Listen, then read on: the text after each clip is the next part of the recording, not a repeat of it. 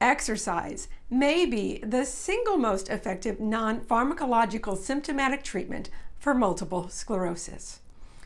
Yes, scientific evidence and expert opinion suggest that exercise may be the single most effective non-pharmacological symptomatic treatment for multiple sclerosis. And exercise has been associated with a reduced relapse rate and can slow disability progression. It is clear that we can affect our symptoms for the better by exercising. In fact, this paper goes on to state that we should be getting exercise prescriptions at the same time as our diagnosis. Can you imagine this? When we go to the doctor and they say, here's your prescription for your MS disease-modifying drugs, and here's your prescription for exercise you need to do every week. If you were given a prescription for exercise, would you follow it? Doctor's orders? Let me know in the comments below. Hello, my dear friends, and welcome. My name is Vickie Hadge, and this is Even So, It Is Well. I'm doing a series of videos on MS symptom management, and I will put links above and in the description below if you'd like to check them out. So let's start with, what exactly is exercise? Exercise is a behavior defined as planned, structured, and repetitive form of physical activity with the intention or goal of maintaining or improving one's fitness and or health. Oh, we have to have a plan? We have to have goals? Yes, we do. Exercise can improve our muscle tone, appearance, mental focus, and feelings of general well-being. And there's ongoing research that is showing it's also neuroprotective. It can reduce neuroapoptosis and neurodegeneration, and it may increase neuroplasticity. What, Vickie? What are all those things? Excellent question. Neuroapoptosis is when our neurocells die. It's actually when they self-destruct. They orchestrate their very own deaths. Yikes. Neurodegeneration is the lost function of neurons or atrophy, shrinkage, associated with diseases that affect the brain and central nervous system. Neuroplasticity, on the other hand, is our brain's ability to modify and change.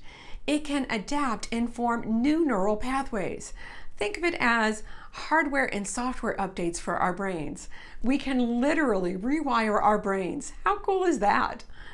There's more and more evidence that exercise can improve physical fitness, walking mobility, strength, balance, cognition, fatigue, depression, symptoms, and quality of life, and it has been associated with a reduced relapse rate and can slow disability. Exercise can do all that? Give me a heck yeah in the comments if you want all those things. This review goes on to report that overall, the relapse rates across studies were 4.6% for those in the exercise conditions and 6.3% for those in the control conditions. This corresponds to an approximately 27% lower relapse rate for exercise training versus non-exercise control conditions. 27%, that's amazing. Would you like to reduce your relapse rate by 27%? Let me know in the comments. So, how much exercise is recommended? In 2013, North American researchers came up with a recommendation of 2 sessions of 30 minutes of moderate intensity aerobic exercise and 2 sessions of whole body resistance exercise per week for those with mild to moderate MS. And the Canadian MS Society recommends general aerobic activity 2 to 3 times a week, advanced aerobic activity 5 times a week, and strength training 2 to 3 times a week. Some examples of general aerobic activity are upper body exercise like arm cycling or seated shadow boxing, lower body exercise like walking or leg cycling on a recumbent bike, or combined upper and lower body exercise such as an elliptical trainer. Examples of advanced aerobic activities may be running or riding a bike or swimming laps. Strength training may include weight machines, free weights, or exercise bands. So what's the best exercise to do? The one that we will do, the one that we like. If we don't like an exercise, we probably won't stick with it. Some of my MS buddies inspire me with their activities and choices of exercise. They run, they skate, they do trapeze and silks, they do yoga, even on a beach or a paddleboard, and they work out at gyms. They're all amazing. Find what inspires you and makes you feel good. I love to attend Zumba dance classes. When I'm there, I'm having so much fun that I push myself harder than I would with a different kind of exercise. I push through the tingling and the pain in my foot and the tightness and the spasms to finish the workout because I'm enjoying myself so much. I know the symptoms will settle down once I get home and cool down. My Zumba instructor brings out the best in me. She is so fierce and so fun and encourages me to keep my body moving. Find what you like to do and then do more of that. What do you love to do that helps to keep you moving and keep your body in shape? Let me know in the comments below. One exercise that many people with MS find very helpful is working out in the pool. The pool is not just for swimming. There are many gyms that offer classes in the pool like Zumba or dance, aqua aerobics, yoga, resistance training, water walking, and I Chi, which combines Tai Chi and Qigong in the water. One of the benefits of working out in the pool is the water helps to keep us cool. Many people with MS have heat intolerance, so the pool is a great place to keep our body temps from getting too high. The water also helps with balance. When we start to lose our balance, it pushes back on us and helps to keep us stable. And the buoyancy that we feel in the water can help make movement a lot easier for us. Some resources that may also be helpful and that I encourage you to take advantage of are a physical therapist, physiotherapist, occupational therapist, and exercise physiologists. Ask your doctor for a referral so you can get an evaluation and get recommendations for activities that are appropriate for you and your MS symptoms. There are also free resources online that can be really helpful. 3 of my favorites are Dr. Gretchen Hawley. She has a doctorate in physical therapy and is a certified multiple sclerosis specialist. She has many wonderful free YouTube videos. The MS Gym was founded by Trevor Wicken. He has a master's in exercise science with a focus on biomechanical analysis and has certification in strength and conditioning, medical exercise, and corrective exercise. The MS Gym also has many wonderful free resources on their YouTube channel and their website. And lastly is MS Workouts.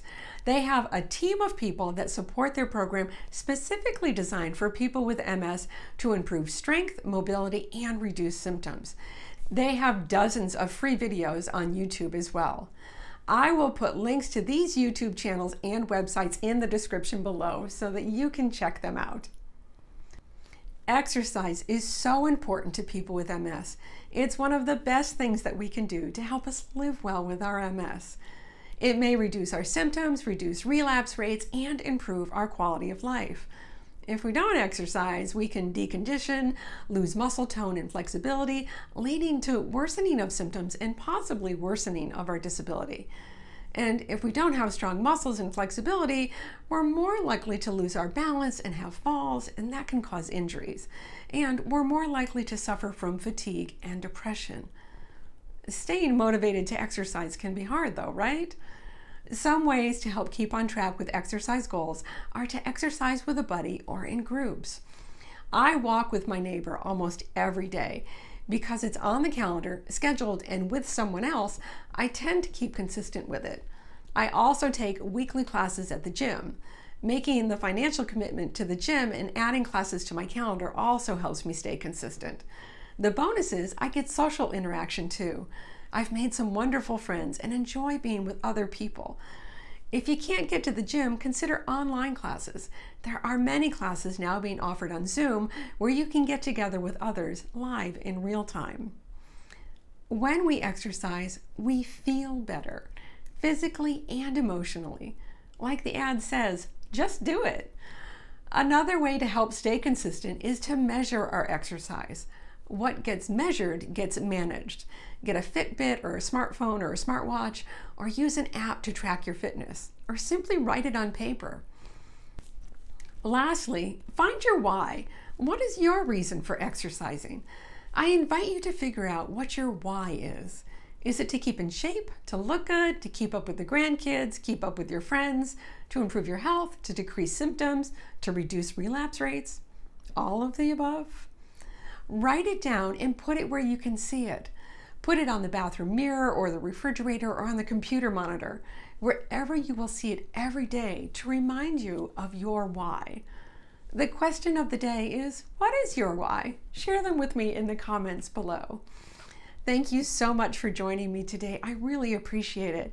Please be sure to sign up for my newsletter and my Facebook page using the links in the description below. If you like this video, please give it a thumbs up, the like icon under the video, and don't forget to hit subscribe and the notification bell so you don't miss any upcoming videos.